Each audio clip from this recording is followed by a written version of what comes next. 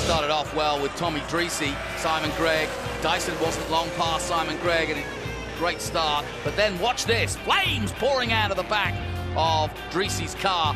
And would he come in? Wouldn't he stay out? But either way, Waits was off and into China Beach and into the wall. Dyson dicing with Ernie Francis Jr. He got past using that grip by the advice of Adam Andretti. Then onto the grass goes Ernie Francis Jr. and has to come in and clean the grill. There it was. Out he goes. Got all the way back to 7th. In fact, all the way up to 4th. And then bang goes the car. Out goes Ernie. And it's Dyson's win in Mid-Ohio.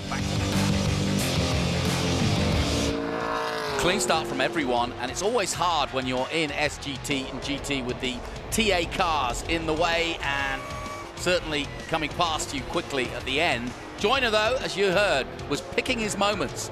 Justin Oakes on great form in SGT, and really there was never any doubt. There was a bit of a doubt for Brumman coming through for a big slide through there, but he held on to it in the 24 BMW and finished perfectly. Billy Griffin under pressure here, but Billy Griffin was second in SGT, and the man behind him, just 15 years of age, his first pro race, Seth Lucas, remember the name, Eric Joyner, wins again in XGT.